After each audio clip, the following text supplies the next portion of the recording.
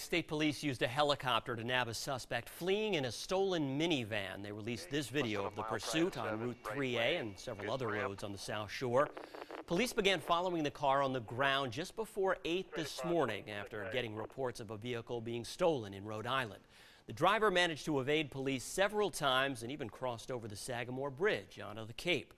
Police in Yarmouth were finally able to stop the guy after they deployed stop sticks on Route 6. The 30-year-old driver, who was from Mattapan, faces a bunch of charges.